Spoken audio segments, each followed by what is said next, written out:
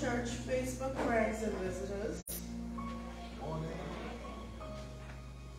On behalf of our Superintendent Minister, Reverend Elkanah Brian Seymour, and our church family, we extend a warm and cordial welcome to all of you. This is the 7th Lord's Day after the Epiphany or Transfiguration and Youth Sunday. The service is being led by our Youth Fellowship with Reverend Seymour as our preacher, and I am your liturgist, Rihanna Ferguson. We are glad to have you join us in the time of worship and pray that the service will inspire and strengthen your faith in God and enrich your lives. Welcome. In preparation for worship, please stand and let us sing the chorus, This Little Light of Mine, and continue standing for the call to worship and opening hymn, A Wonderful Savior is Jesus my Lord.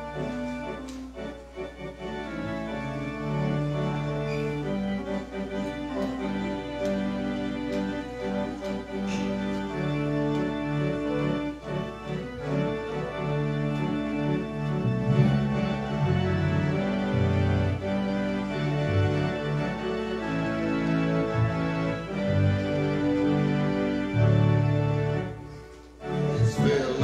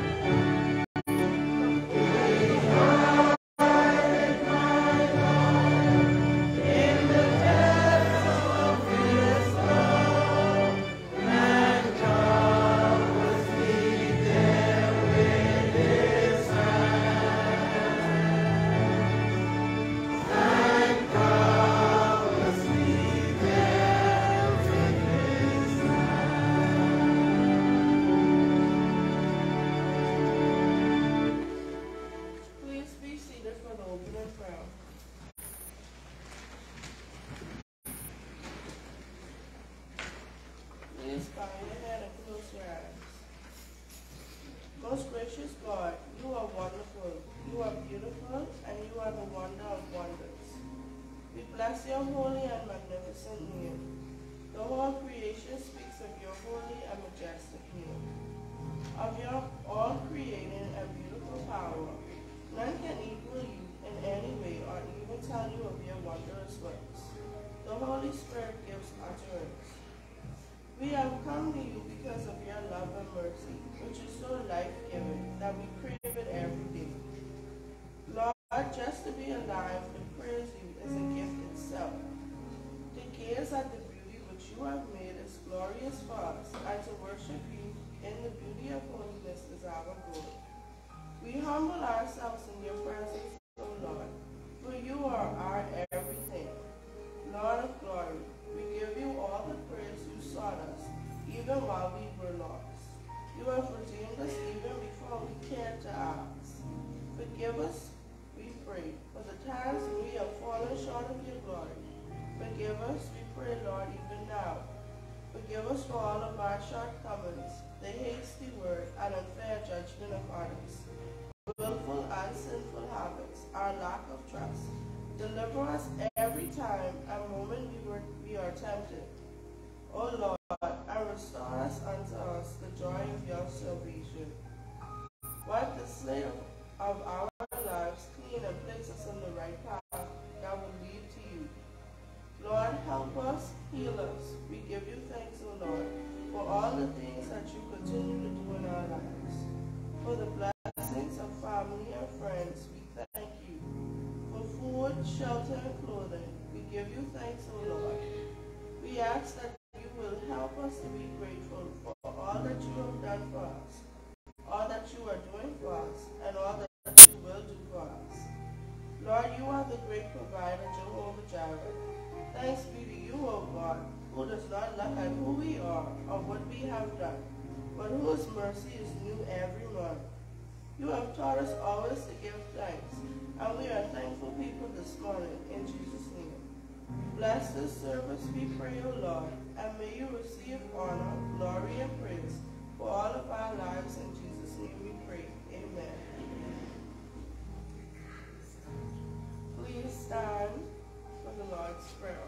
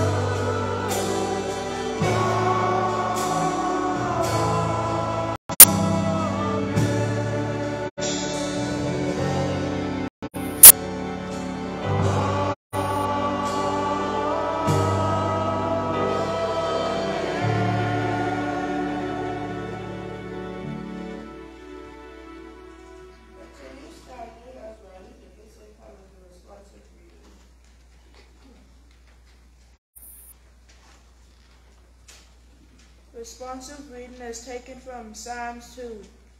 Why do the nations conspire and the people plot in vain? The kings of the earth set themselves, and the rulers take counsel together against the Lord and his anointed, saying, Let us burst their bonds apart and cast their cords from us. He who sits in the heavens laughs, the Lord has them in derision. Then he will speak to them in his wrath and terrify them in his fury, saying, I have set my king on Zion, my holy hill.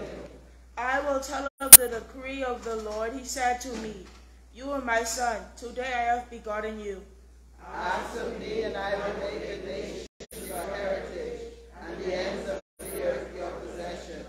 You shall break them with a rod of iron and dash them in pieces like a potter's vessel.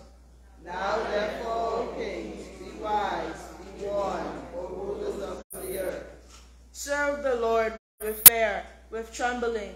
Kiss his feet, or he will be angry, and you will perish in the way, for his wrath is quickly kindled. Happy are all who take refuge in him.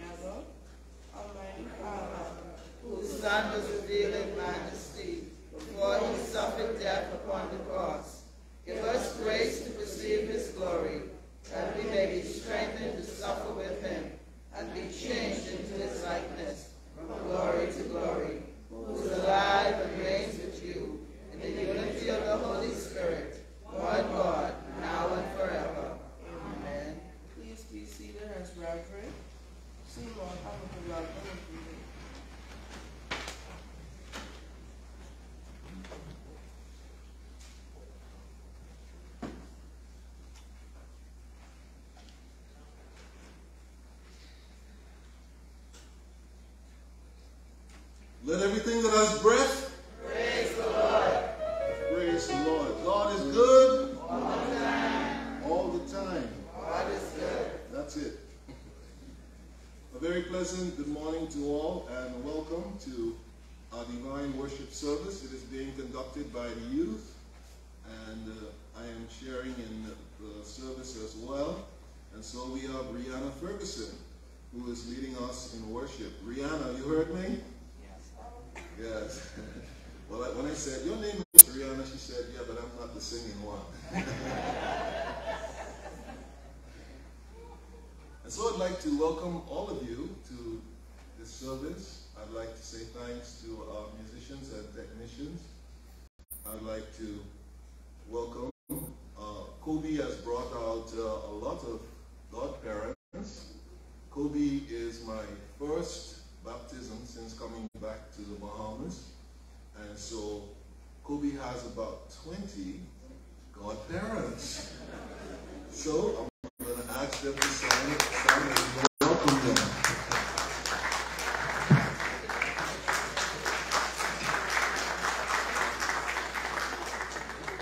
Thank you for coming. Really is special, and God bless you. So Kobe opened me up in a great big way. He gave me 20 godparents to deal with. And he's so contented there, he's going to be baptized a little later on. Thank you, godparents. I'd also like to say a special greeting to our birthday celebrants. And we have Sister Dorothy Lightborn, who's out this morning.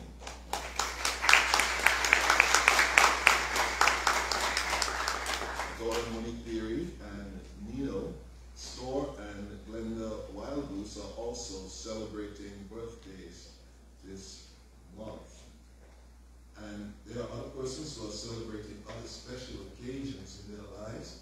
And so we would also like to pray for them as well. So let's pray for our birthday celebrants. We're going to sing first, Happy Birthday to you.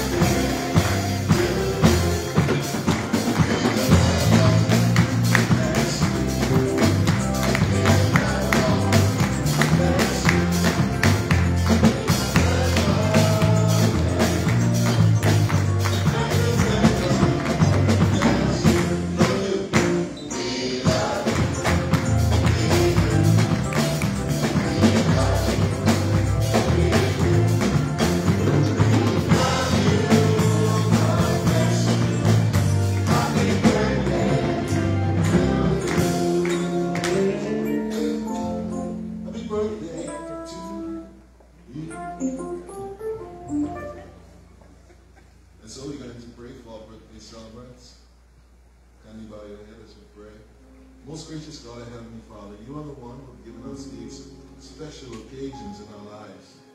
You are the one who have given us a time to be born and a time to celebrate with family and friends. And so as we count our days and as we count our blessings, we are ever so grateful for the numberless blessings that you have bestowed upon us. We pray for our birthday celebrants, O Lord, and ask that you would give them more joy for their days and more days for their joy as they celebrate family and friends. Restore unto them the joy of your salvation and uphold them with your free spirit. For indeed, we are all yours, and yours we always want to be. In Jesus' name we pray.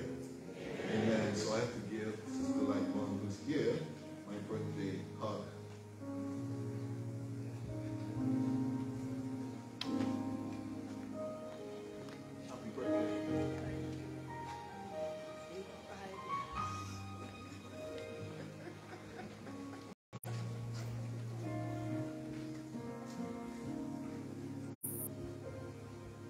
She's 85 years old.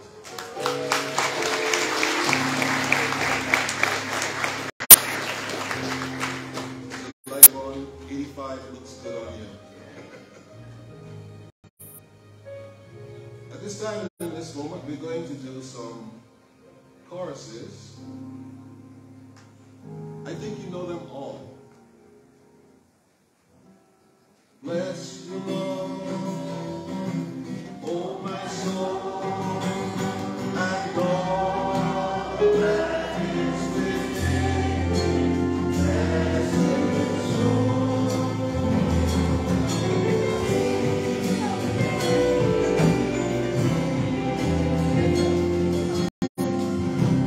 And I will bless the Lord, oh, my soul.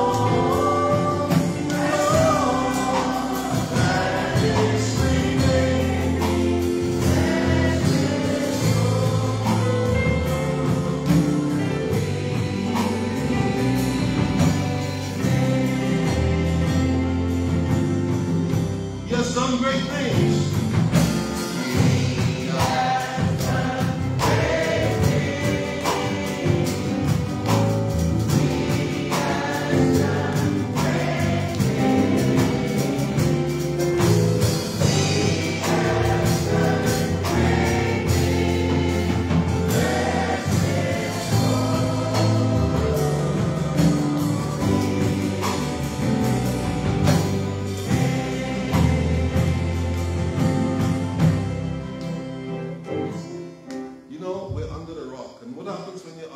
Nobody can touch you, right? Okay. I am under the rock. The rock is higher. Over high. I am under the rock. Look at my hand. I am under the rock. This rock is Jesus. I am under the rock. Yes, I am under the rock.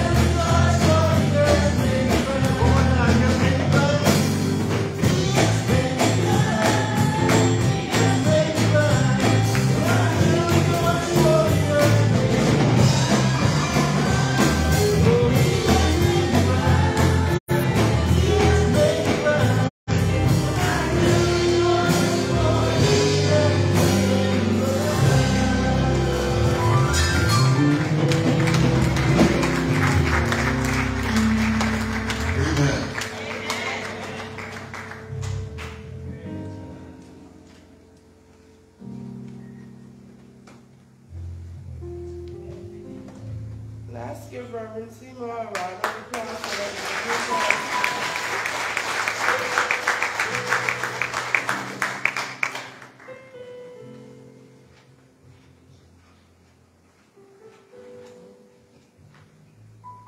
I invite invite Reverend Seymour to lead us in the sacrament of holy baptism.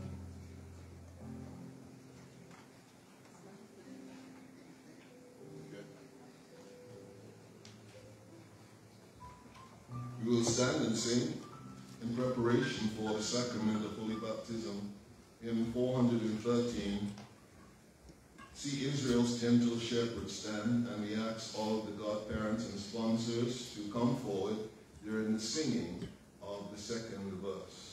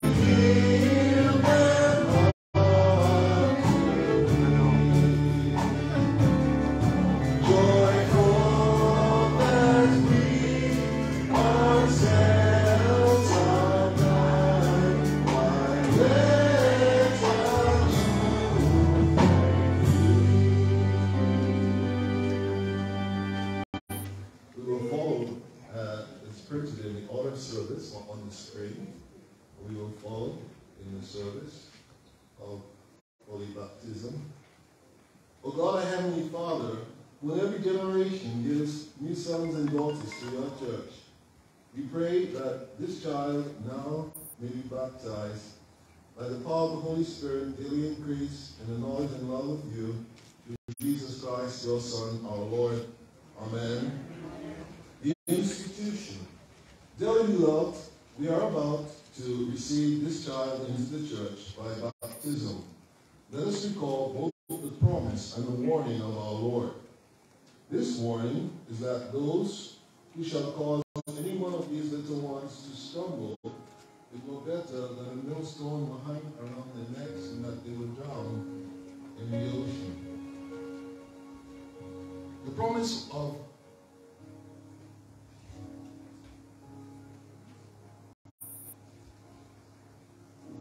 is that those who receive little children in this name receive the Lord himself. This promise of grace is boundless.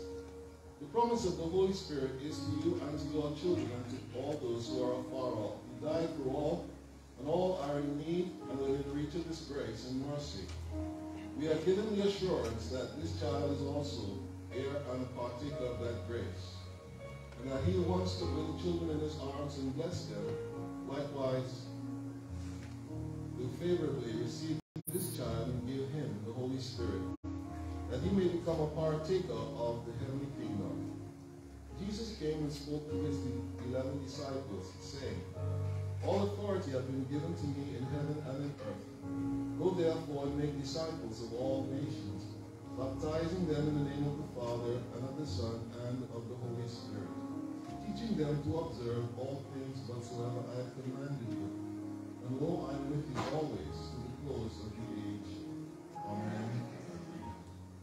We pray together. Father, we thank you that you have created all things and made us in your own image. God, we have fallen into sin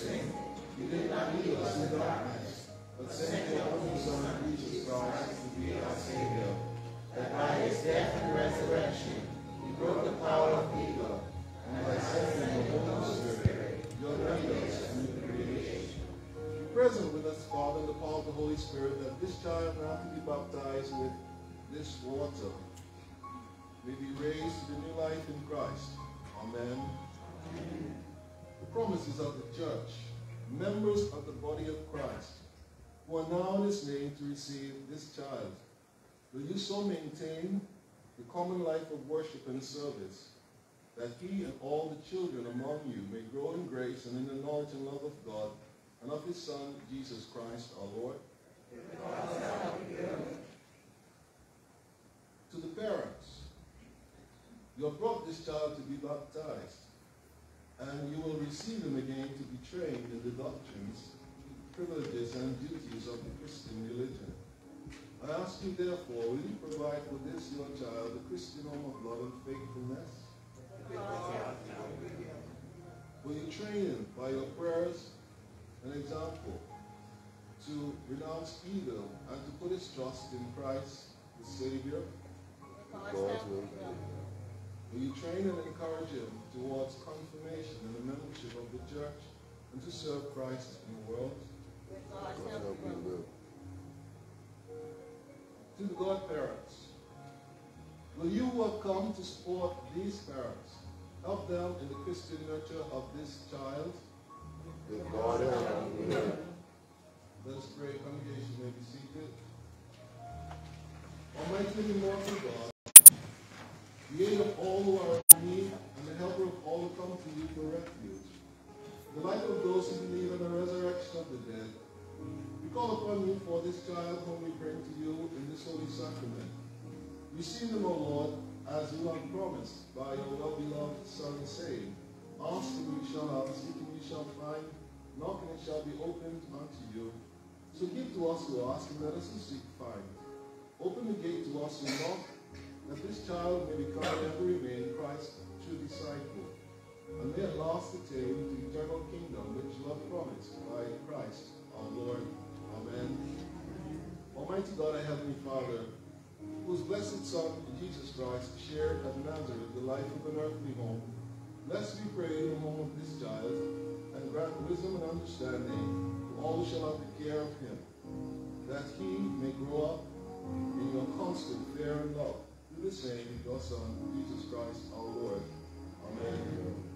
Merciful God and Heavenly Father, give wisdom and grace to the parents of this child, that they may train him and all their other offspring in the nurture and admonition of the Lord, and in the truth of your holy word, through Jesus Christ, our only mediator and redeemer.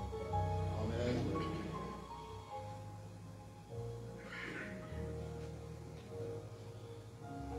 What request is this, your child? That he may be baptized.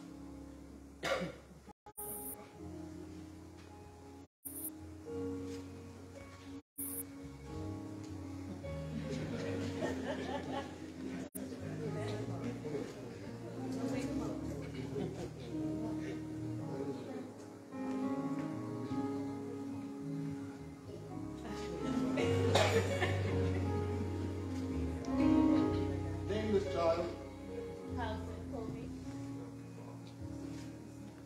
Carlson Colby, I baptize in the name of the Father, and of the Son, and of the Holy Spirit. Amen.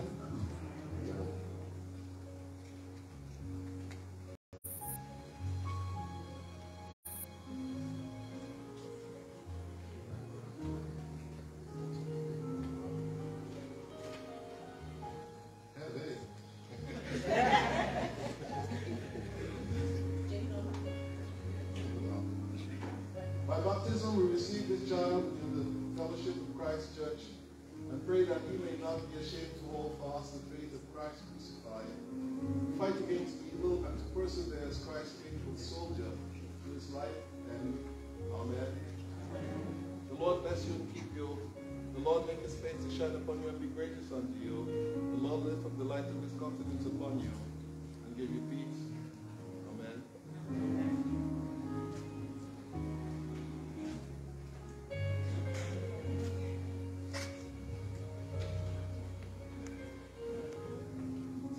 You should please stand.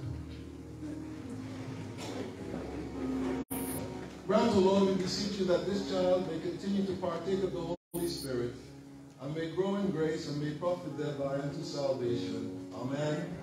Grant that the parents of this child may have grace to set before him the example of godly living, and by their prayers, Christian instruction, and wise counsels be ministers of God to him for good.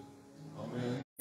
Grant that this church may be so endowed with heavenly wisdom that it may nurture the children received by holy baptism into your name, and by constant care and vigilance guide them in the way of truth and of peace. Amen.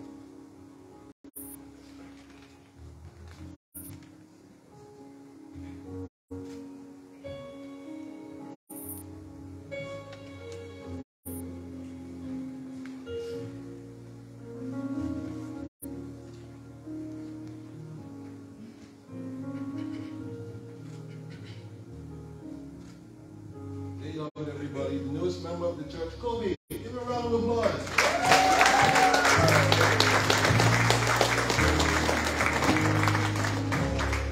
Grace of our Lord and Savior Jesus Christ, the love of God, the fellowship of the Holy Spirit, be with us all now and forevermore.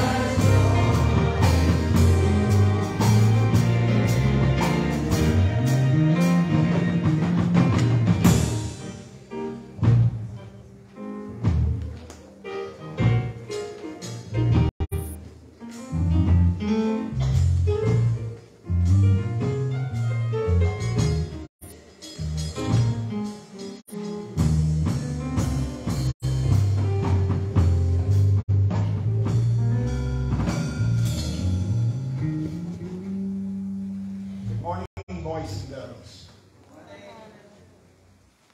Today, rather than giving the story I had intended, I think in honor of Kobe, I'm going to engage the wider congregation with some Bible trivia.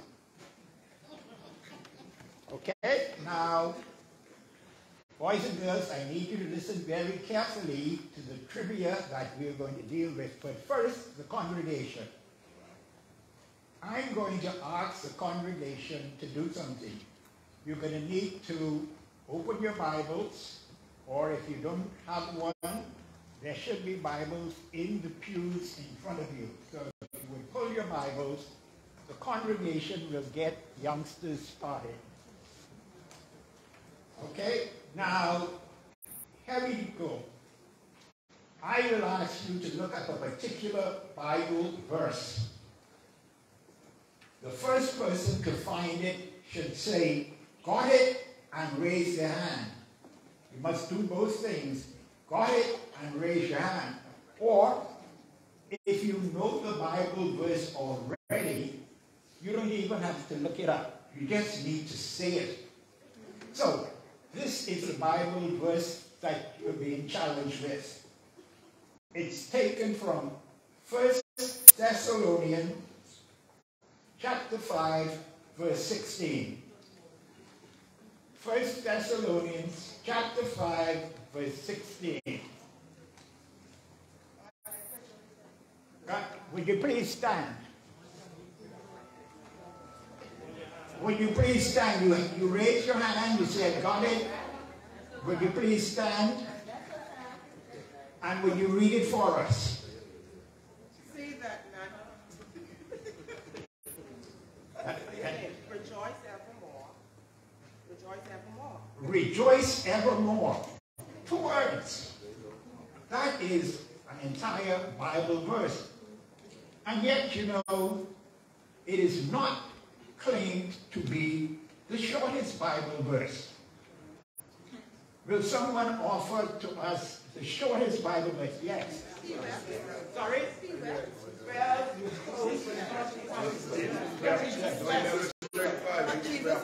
Jesus wept. Now, both of those contain 2 words. Why is Jesus wept traditionally claimed to be the shortest verse in the Bible? Fewer letters. Okay, well, we're on a roll. We're on a roll. Boys and girls, I'm going to give you an easy one now. Easy one. How many books are there in the Bible? I mean, you do religious knowledge in school, you must know that one. Will the congregation help? 66. There are 66 books in the Bible.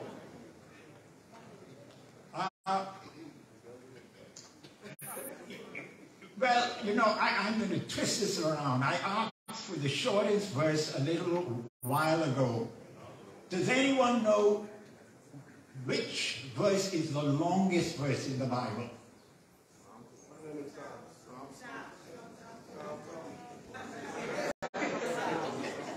The longest verse, not the longest chapter, the longest verse. Esther 8 and 9, and it contains 90 words in one chapter. 90 words. Now, I'm going to ask the boys and girls to stand for me so we can get a little bit more involved. Would you please stand? Stand.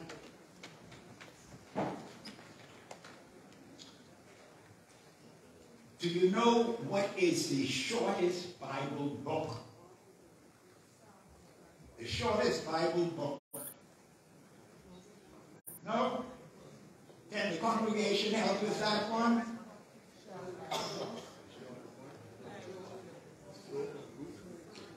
The shortest Bible book is Obadiah. It has 1 chapter. That's it. No more than a single chapter in Obadiah. All right, I'm not sure. We're not getting the participation from these young ones. Okay. Let me twist it a little bit there. And I'm sure you will know at least one of these names. There are 5 persons named in the Bible who lived more than 900 years. 5 persons. Sorry? 969. We're getting two answers, 999 and 969, but I believe the Bible says 969 years. Does anyone else know anyone else named in the Bible who lived more than 900 years? Gerard lived 962. Well, Gerard lived 962 years. Noah 950. Now, oh boy, someone else lived the vice. But let me just say this. Let me say this so that we put it in context. And yes, Gerard lived 962 years, but I'm going to put it in context for you. Methuselah, Enoch, Jared was Enoch's father. So these people come from that same family. 969 years and 963 years. Now, anyone else? And all of them came from the same family stock. I'm going to come back to the congregation with Adam. How long did Adam live? 930 years. But before I come to the last of these 900 plus years persons, Noah, who I believe the youngsters would be aware of because of the flood. Noah was 600 years old when he built the ark. And he lived for 350 years after the flood. Okay, well, I think I'm going to come to hit you with one there. The Lord is my light and my salvation. Whom shall I fear? Psalm 27. Boy, this congregation is great. I don't know what to do with you. Let me see.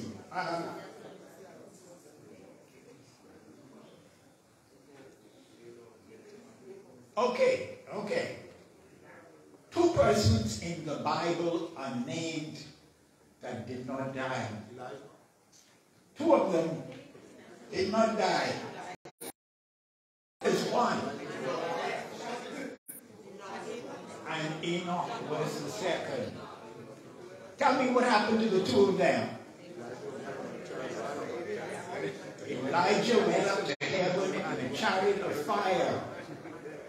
And the Bible says, fashion as this prophet. But he was just taken up by God. Never died. Boys and girls, will you bow your head and close your eyes for a short dismissal prayer?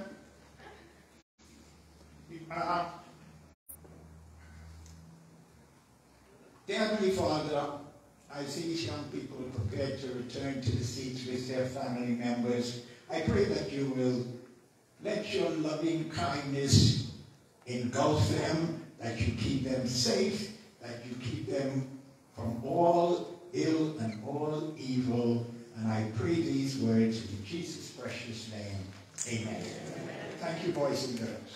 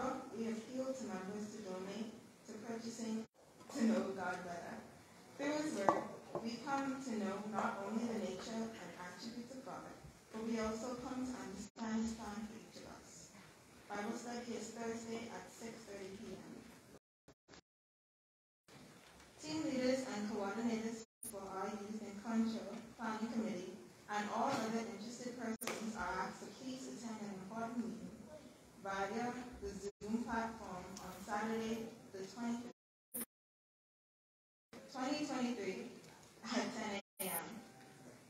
Church wedding will take place in Jamaica, July 27th to the 31st.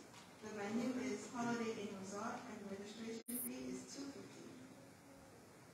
The World Day service will be held on Friday in your prayers as he travels to attend the funeral of Commodore Leon Smith, who will be laid to rest this Friday in Nassau. Ushers, please come forward.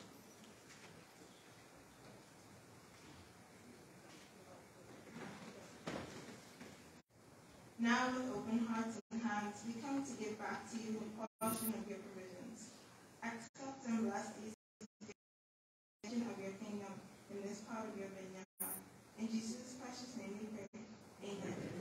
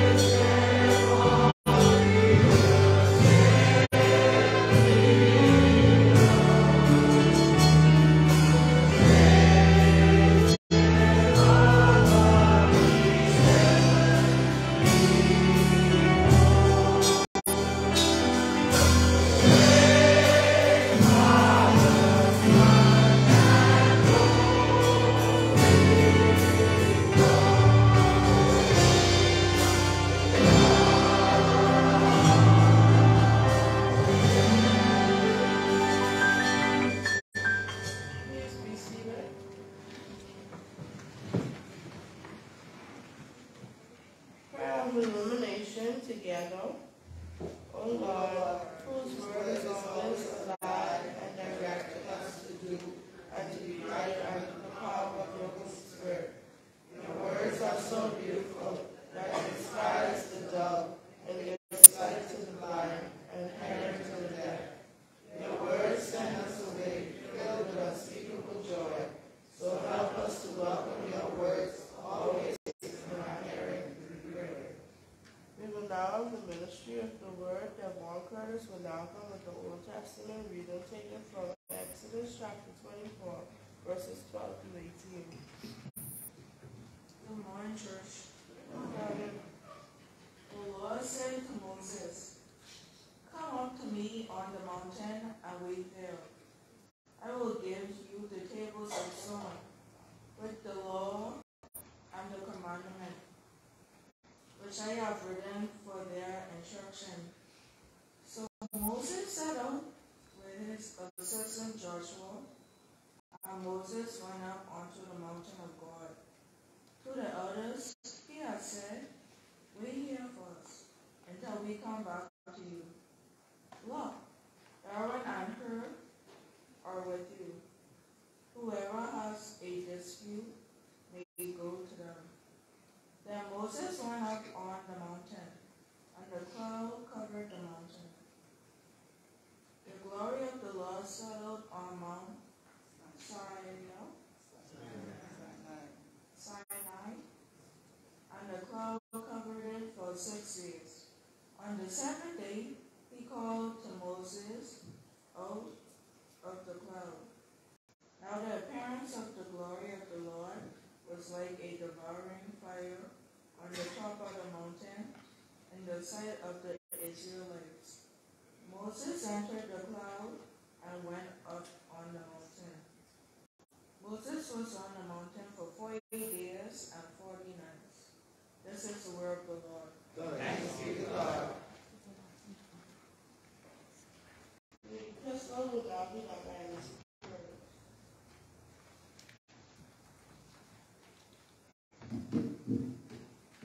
Good morning, church.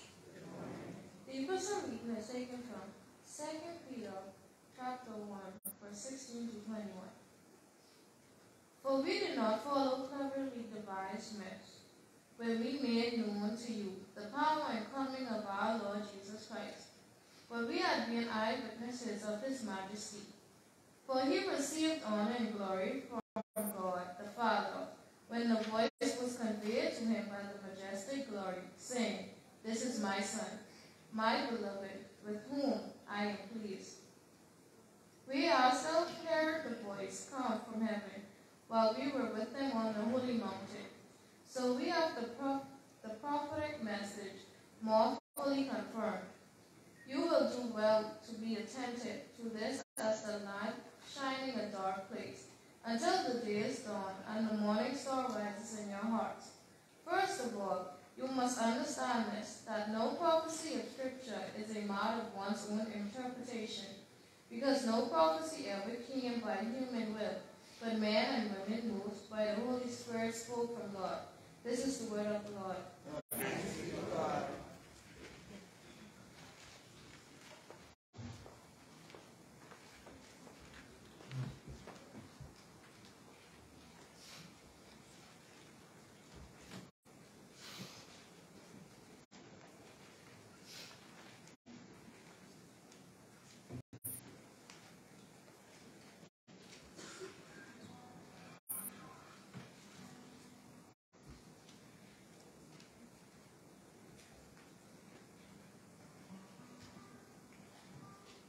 Why, Lord, what have I ever done to deserve even one of the pleasures I know?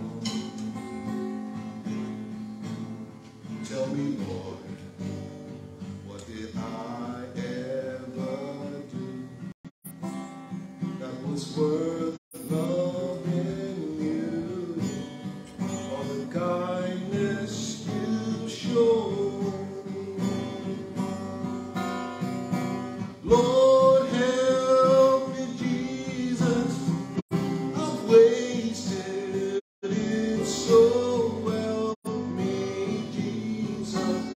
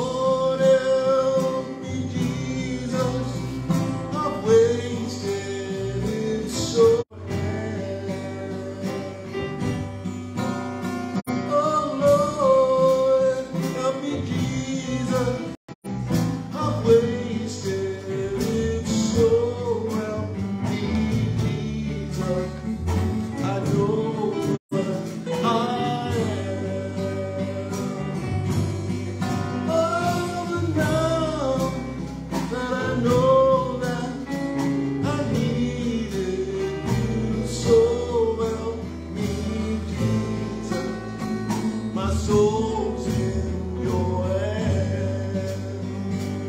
So help me, Jesus. My soul's in your hands.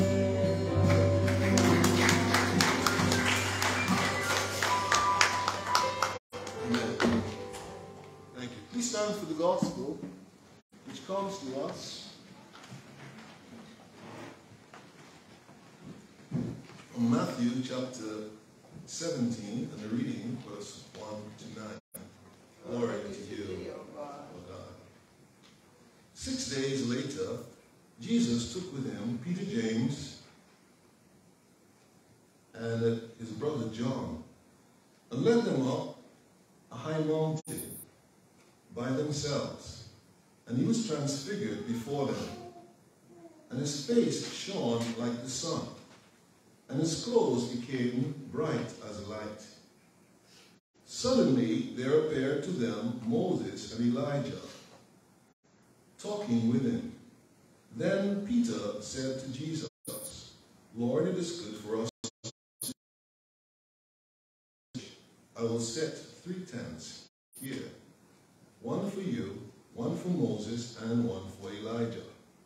While he was still speaking, suddenly a bright cloud overshadowed them, and a voice from the cloud said, This is my son. Jesus came and touched them, saying, Get up, and do not be afraid. And when they raised their eyes, they saw no one except Jesus himself alone.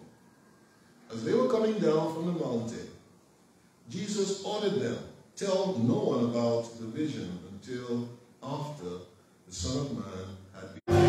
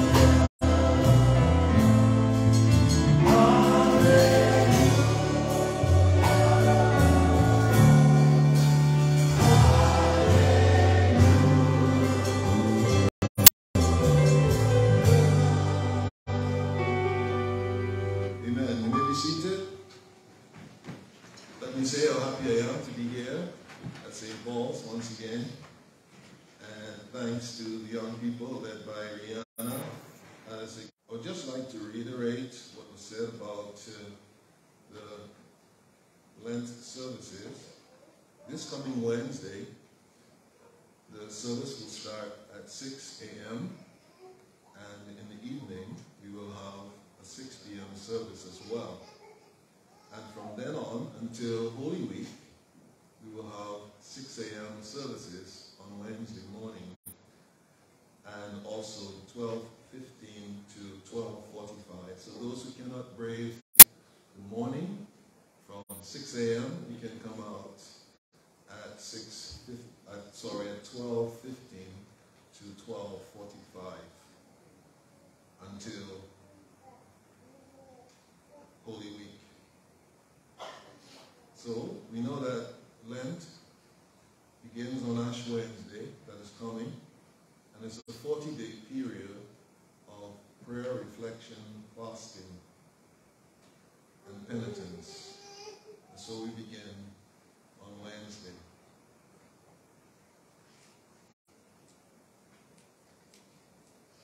My text for this morning comes from Matthew chapter 17, and I'm taking into consideration verse 5 and 6. While he yet spake, behold, a bright cloud overshadowed them. And behold, a voice from the cloud which said, This is my beloved Son, in whom I am well pleased. Hear ye him. And when the disciples heard it, they fell on their face and were sore afraid. Let us pray. Oh, gracious God, our Heavenly Father, we give you thanks for your word and the power of your word. And now ask that your word spoken by me that it would comfort us, challenge us, and inspire us. O Lord, who is our rock, our help, our strength. our Redeemer. Amen. The Mount of Transfiguration was a beautiful experience for the disciples, or what is happening within us because of what is going on around us. And what amount of transfiguration was going on in that time? For indeed it had experienced this. You know, sometimes parents like to say, oh, I want to take my children to Disney World so they could experience the magical wonder of Disney World. Isn't that so? Yes, I think many of you have been there before. And, you know, you want to on. Well, I've been there, and I'm sorry, Disney World, but it wasn't all that. It's a lot of money spent, right? But at least you've been, and you saw what it's all about.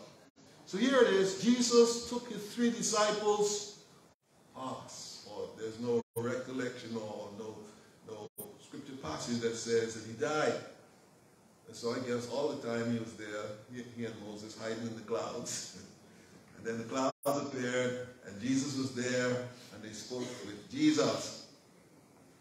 And so the effects of what had happened was a profound effect on the lives of Peter, James, and John. Because when you have a mountaintop experience, you carry it with you for the rest of your life. Mountaintop experiences come to us to inspire us and to teach us and equip us for when we are to go back down into the valley. Isn't that so? Yeah, you had your mountaintop experience and now you're going back down into the valley. Many persons who have graduated, you have been burning the midnight oil, and now you've got your degrees and all the rest of it, or you got your new house, or you got your new car, or you got something that is new. But then now you have to pay the bills, huh? Yes, because you might have had the mountaintop experience, but some things come with mountaintop experiences. Because after you've gotten that degree, now you have to show your worth to people and persons who you come into contact with, and what you have bought, you have to pay for it and maintain it. And yes, you may have the thrill of the mountaintop experience. So the disciples were thrilled to be there.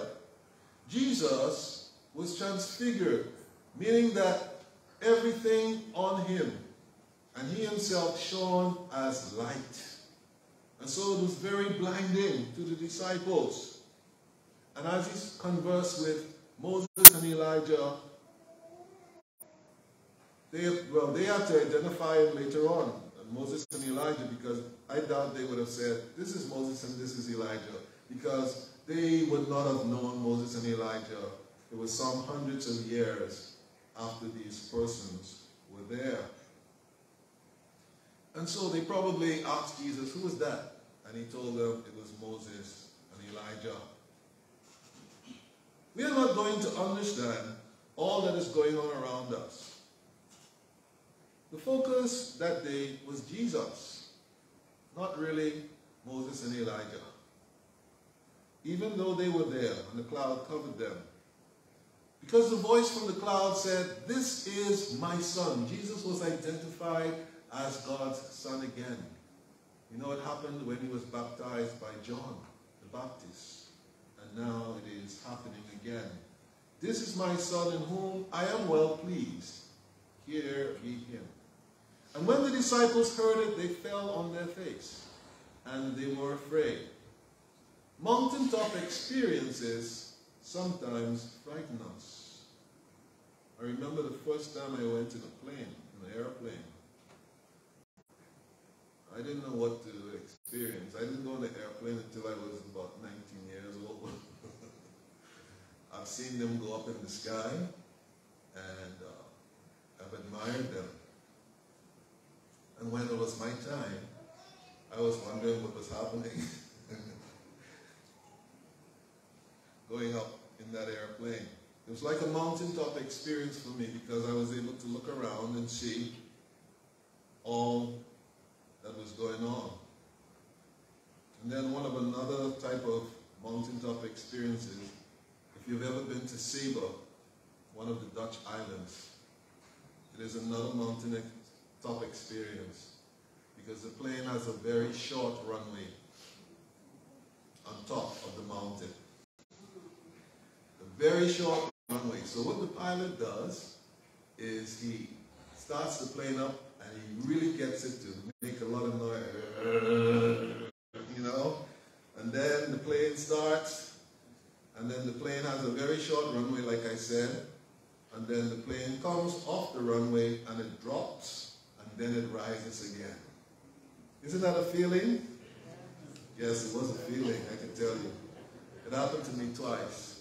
I remember the second time I was going on that plane, and there was a gentleman, a white gentleman, and as the plane was going off, and you know, the pilots have to be really good because when you're flying in, there's a wind, they call it tailwind that comes, and if you don't, the pilot don't do it well, because it's like you have to land in between two high pieces of mountain. You have to go right in between there. So sometimes they have to circle around many times before they land in there.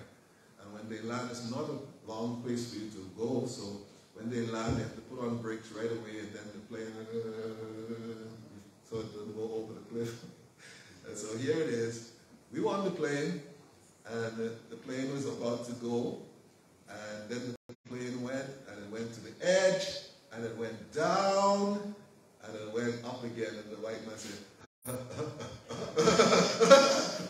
so I just smiled to myself, and I said, you know, I was afraid, but I don't think I was more afraid than he was. Yes, mountaintop experiences are exhilarating. But here it is, Elijah and Moses were speaking to Jesus. Elijah and Moses represented the law and the prophets. You know, Moses was the lawgiver. It was a passage of scripture read there said that God gave him the law when his face shone like light. Because when Moses went to speak to the people, his face was so bright he had to put a veil on his face so that they would not look at his face. Okay? And here it is, Jesus is having that same experience. But Moses, the lawgiver, was speaking with Jesus, and Elijah, the greatest of the prophets, was speaking with Jesus. And what this says for us historically is that Jesus is the fulfillment of the law and the prophets. All that the law ever spoke about, from the 10 Commandments to everything that was spoken of in the Old Testament, all that the prophets were preaching about God and his kingdom and everything, Jesus is the fulfillment of all of that. And the disciples were there to witness it. Signed, sealed, and delivered. Everything about Jesus, the fulfillment. And so when Jesus gives us his commandment, it covers everything. Love the Lord your God with all your heart, with all your mind, with all your soul, with all your strength, and love your neighbor as yourself. The commandment of Jesus. See, because if you love God, you're not going to treat your neighbor in a certain way. Isn't that so? And if you love your neighbor as yourself, what you want for yourself, you will also want for your neighbor. Isn't that so? And so all of the commandments were culminated into this one commandment of Jesus. I don't care what you say about it. I don't care what you do. It all adds down to that one commandment. Loving God with heart, mind, soul, and strength, and loving your neighbor as yourself. Now listen, church. There's a thing called head knowledge, and there's a thing called application. With all the knowledge that you know, how do we apply that head knowledge to our families, to our friends, to our community, to our church, to our country, to our world? How do we apply love the Lord your God with all your heart, mind, soul, and strength, and love your neighbor as yourself? It's not 10 commandments, it's one. How do we apply that in the schools, children? How do we apply that? I'm sure there won't be no more fighting in school. Isn't that so? I'm sure the teachers won't have to worry about nothing. They just stand to the blackboard and teach. I'm sure your friends and all of those who are around you will have nothing to worry about, because you're loving God with all your heart, mind, soul, and strength, and you're loving your neighbor as yourself. I am sure that applies for our country and everybody who come in and go out of it, from the airport to whatever. Isn't that so? Am I getting warm? And in the church, when the person comes next to you, and you see that person in church, do you think that person has done you wrong? But you love God with all your heart, your mind, your soul, and your strength. And you love your neighbor as yourself. I am sure that when you see that person now, your blood pressure will rise. Isn't that so? I'm getting warm, am I? Yes, I am. So if we kept the commandment of Jesus, we won't kill nobody, we won't steal from nobody, we won't commit adultery, we won't do any of those things. You know why? Because we love God. And you know why we won't do anything else? Because we love our neighbor as we love ourselves. And if I love myself and I love you, I want the best for you, just like how I want the best for myself. Amen? So the next time you look in the newspaper, the next time you listen to the radio, the next time you go home, the next time you come to church, the next time you tell the children to go to school, apply this knowledge. Amen? Apply this knowledge. It's not much. You don't have to keep all of them 10, you know. If you keep that one, you keep the 10. Amen? And the 20. And the 30. You keep everything. Jesus said it. How am I talking?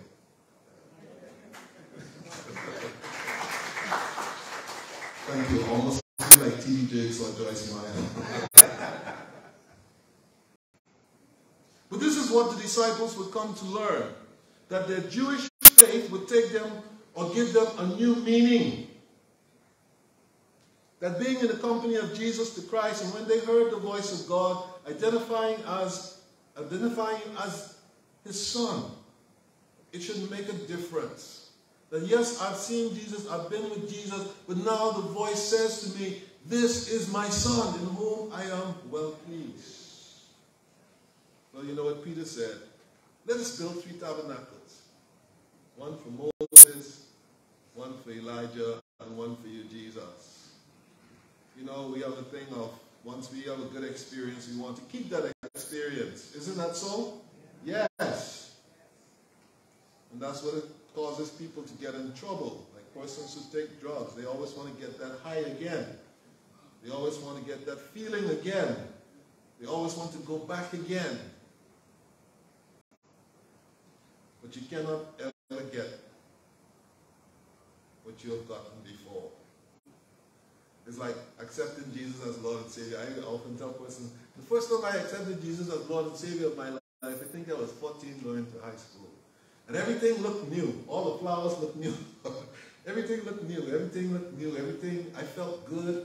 I felt like I wanted to die then. I said, Lord, take me right now. Because I felt like I was going to heaven, you know. I just accepted Jesus and, you know, you feel good. But then the morning came. And then you had to face family and friends and all the rest of them. That's when the tire meets the road, amen? Isn't that so? And when people start to look at you and say, you're a Christian, and you're doing that, and you're saying that, and because that's what people will do. That's when the devil gets them, you see? And the devil wants to get to you. Because they're going to tell you, you're not good enough. You can't do it. You can't be a Christian. You can't. You can't. You can't. Don't let them tell you you can't. You hear me? You can do all things through Christ, who strengthens you. And yes, you might fall down, but you are forgiven. A lot of people don't realize that Jesus came to help us to be forgiven so that we can live a new life. Yes, you have your bills to pay, but you have a new life. Yes, you might get angry sometimes, but you have a new life. Yes, the world doesn't seem like the best place to be, but you have a new life. And that is the difference in the life of a Christian. Amen? Amen. And you're not smiling because you just got a raise. You're smiling because Jesus loves you. And you can love everybody. Amen? Amen. And so the disciples learned from that experience with Jesus. What do you do with your mountaintop experiences? I'm reminded of the late Dr. Martin Luther King, who in his last sermon said he has been to the mountaintop. And he expressed that he may not make it with the others, but he had a dream. He had a dream. He said, I have a dream. And his dream was equality, that you would not be judged by the color of your skin. Your character would be a good thing. And when I get to the promised land, he said, you know, I just don't care anymore. Mine eyes have seen glory. Go on YouTube and watch that speech, persons who have not seen it. These things inspire us, the lives of others who have been through it. And it tells you that he was assassinated. A young man. A very young man. But we learn a lot from his life. From his dream. That dream can be actualized and lived through others.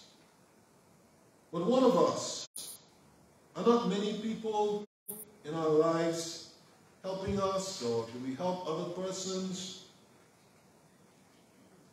Do we care?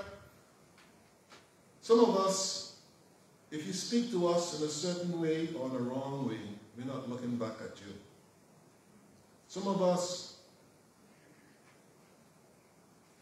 if you break a fingernail, that's it. I'm not a Christian anymore. Some of us, you just have a bad day and you feel like you can't get over it. Or some illness comes. My brothers and sisters, we are only human. But greater is he who is in us than he who is in the world. Jesus said, I have overcome the world. You will overcome as well.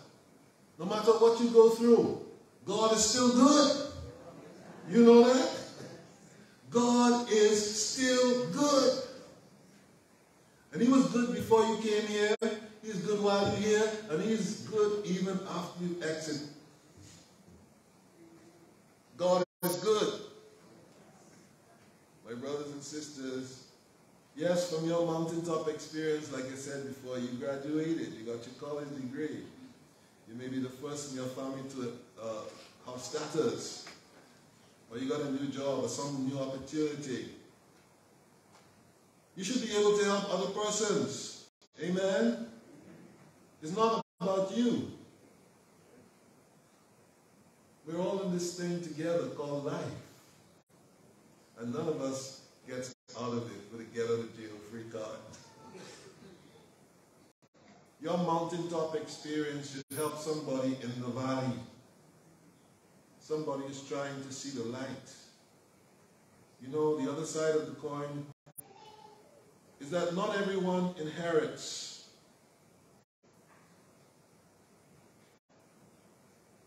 There are some persons who become successful by burning the midnight oil.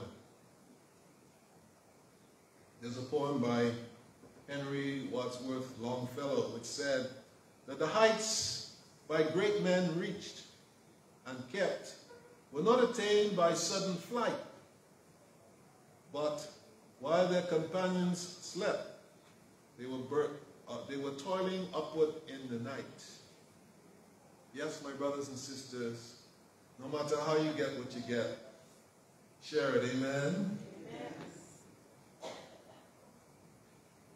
Amen. The valley is where you get the real people. The valley is where Jesus was when he met his disciples. He didn't go to the temple and say, hey, I want you to follow me. He went to the sea and he saw Peter and James go and said, follow me. He went to the tax collectors, persons who were despised in those days. And he said to Matthew, follow me. You understand where I'm coming from? He said, I didn't come to the righteous, but I came to bring sinners to repentance. For those who feel like they're righteous and they don't need God, leave them alone. Amen? Amen. But there are persons who need God, and I'm one of them. Amen? Could never get enough of God. And my brothers and sisters, that's where the valley is. And so the people who Jesus surrounded himself with, he didn't let them rub off on him. Jesus rubbed off on them. Isn't that so? So God said, listen to him. You thought that you knew it all, right? Remember that religious man called Nicodemus?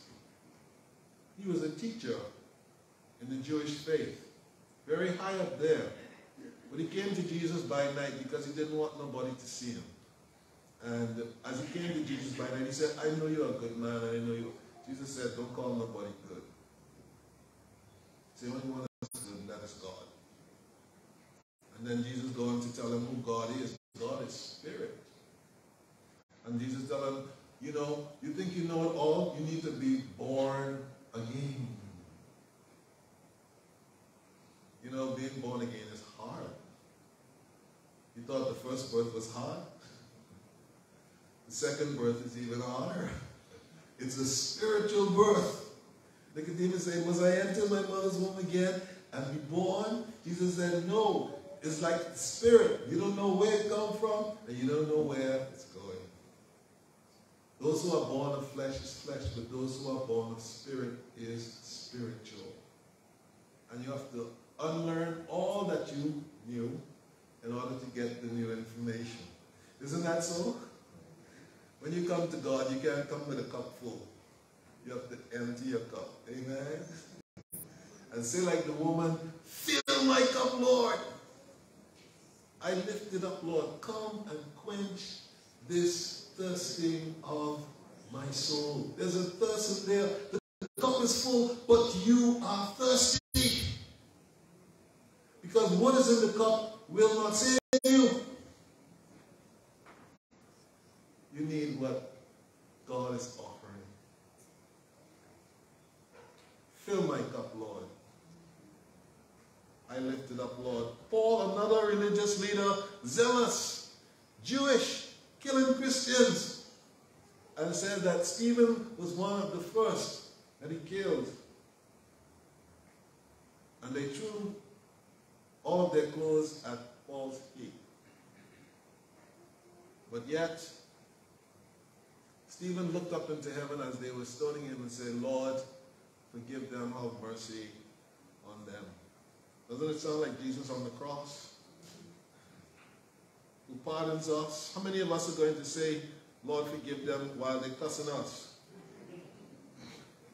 You would have your choice, you were too. And don't let them put their hand on me. I can tell you, grass will not grow where we meet. Isn't that so? We ready. But are we ready for Jesus like that? Because only what is done for Christ will last. You beat me up today, I beat you up tomorrow. And somebody say you get killed today, and somebody else from my family kill you. And that's how it goes on and on and on and on. As Bishop Desmond Tutu said, an eye for an eye and a tooth for a tooth leaves the whole world blind and toothless. This thing will go on and on and on. If my family have a problem with another family, I am not going to tell my children we have a problem with that family. Because if I keep doing that, the problem keeps perpetuating. Isn't that so? It goes on and on and on. And when you read the Bible, that is what it is. Enmity between tribes from years ago. Israel and Palestine would never be like this. They will always be at war. But they are very close in blood. My brothers and sisters, that's how you and I too. We're all from the Bahamas, aren't we? Some of us. But we are related by blood and still we kill one another. Why?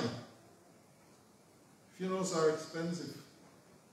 Grief, you never get consolation for. That thing goes deep, deep down in there. I'm going to close with a story of a lady that I read from the Caribbean magazine some years ago. And she said, you know, well, a news reporter came to interview her, that she has been through some stuff. What happened was, she was living in another country with a husband and children. And her husband wanted to leave, but she said she wanted to stay. And as a result, some military thing broke out. And they apparently nailed the husband and children in the house and burned them down. She lost them all. They raped her and left her for dead. And she said she somehow managed to crawl to another village where somebody nursed her wounds with salt and water until she could catch herself again. But she didn't leave at that time. She could not leave. She had no money.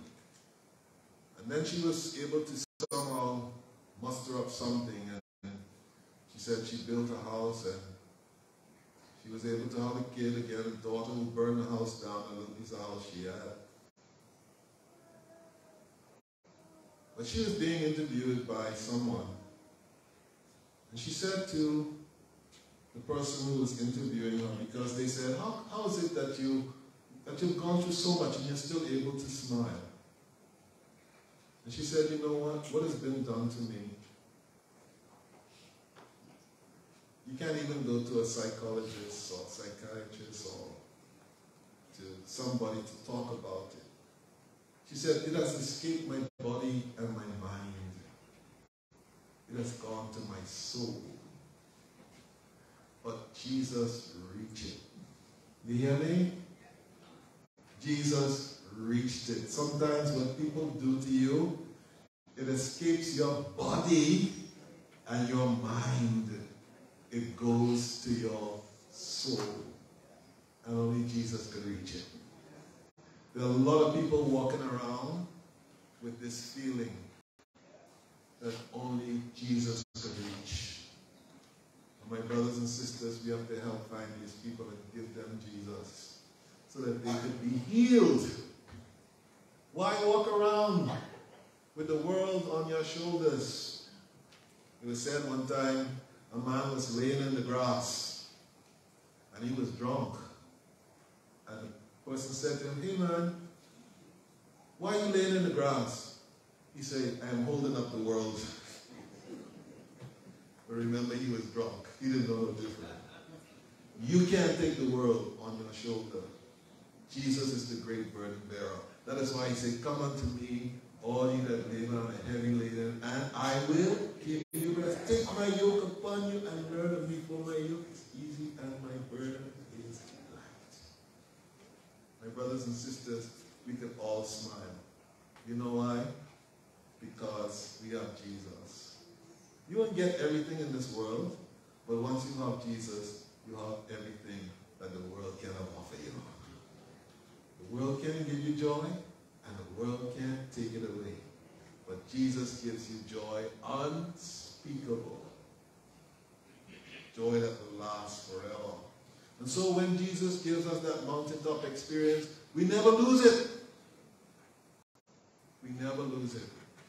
Because that is what our life is all about. This is my son, God said. Hear him. It is a great thing to serve the Lord in Jesus Christ. It is our greatest mountaintop experience. That's the best experience I ever had. If I won the lotto, remember, Methodists don't gamble. But I'm just saying, if I won the lotto, I don't even think that I could feel as good as that. Amen? Amen. Amen. Jesus gives you a good feeling. If I was on drugs, I don't even think I could feel as good as that. Just to be alive and to praise the Lord. You hear me? He said, if I be lifted up, I will draw all men unto me. Yes, I have bad days, but I have a good Savior. Amen. He takes me through. He takes us through. My brothers and sisters, draw closer to God, and He will draw closer to you. Amen. Let us pray. Oh, gracious God, our Heavenly Father, we give you thanks for those mountaintop experiences. Those times in our lives when we feel exhilarated, when we feel like we're on top of the world. But then there comes the valley of indecision, the valley of financial difficulty, the valley of illnesses, of disenchantment, when we fall out of love with others. Help us. Use us. Guide us, Lord, and keep us. Help those who the pain and the suffering and the misery that has escaped their body and mind, that has gone to their soul, to be touched by you. Wash us, Jesus, wash us.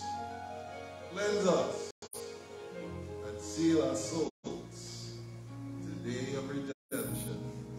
In your name, Jesus, we pray. Amen.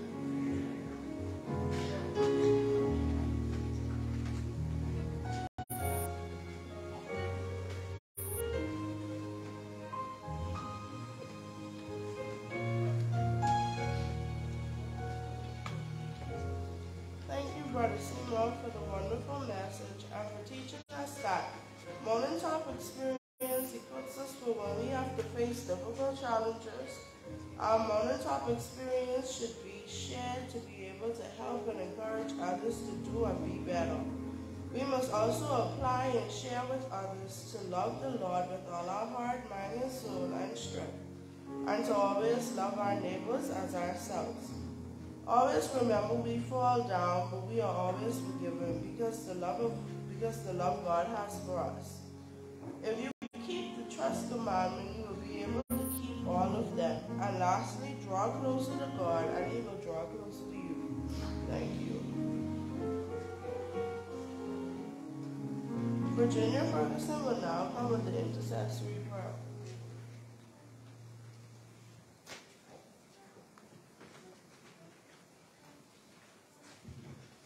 Good morning, church. Good morning. Lord, we stand in the gap and ask that you will shine your light on our darkness. Shine your light, O Lord, on our ignorance. Help us to see the work of your Holy Spirit among us, and to allow the Holy Spirit to work in and through us. Shine your light, Lord, on our country. We are a young nation of 50 years, Lord, and the youth are also our nation builders. In every sphere of society, help our people to look to the rock of salvation, Jesus, and work for you until Jesus comes. Shine your light on our prisons. Help our prisons to shun their very appearance of evil, and not to go to such places, so that they may be turned into centers of rehabilitation instead of punishment. Shine your light in our homes.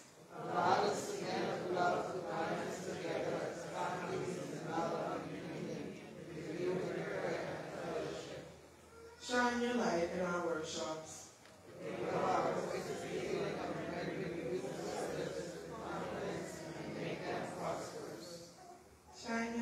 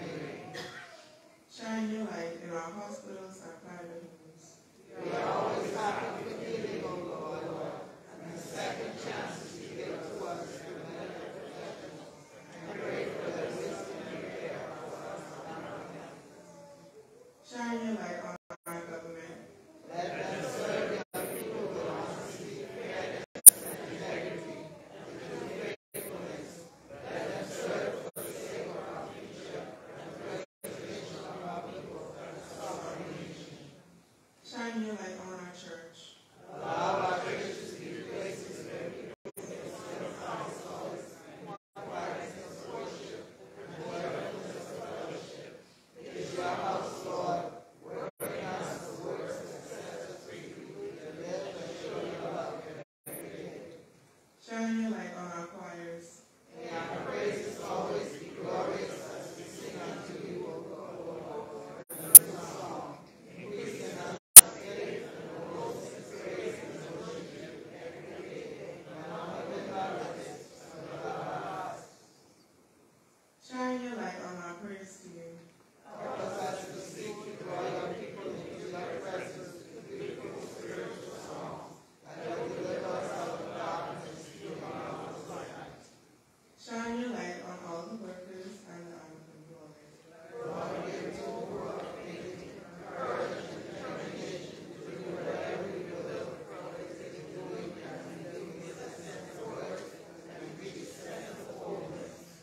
Never let us be idle, and never let us find something to do, or be in service. Lord, we ask that your light, you shine your light on us all today. Lord, to the will that none of us should perish, so we may be great strength from the life of evil. Help us to be overcome and be made strong in the strength of Jesus Christ our Lord. God, in your mercy. Hear our prayer. Amen.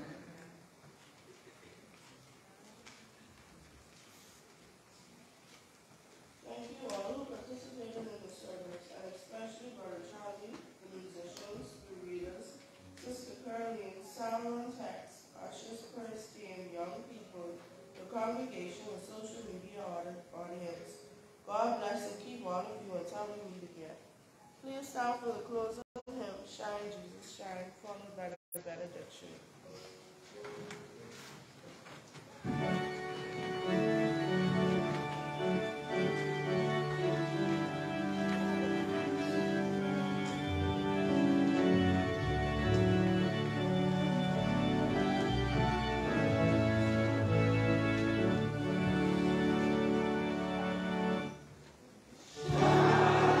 Jesus, shine.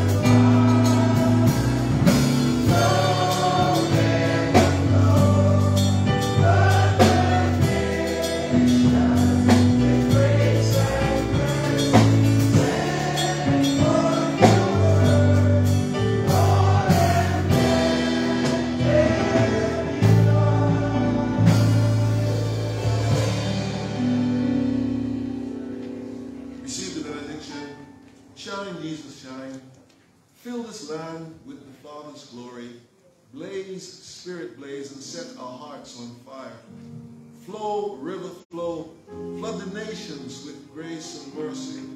Send forth your word, Lord, and let there be light. As we go forth out of this sanctuary, we go into the valley, but the light of Jesus is in our hearts.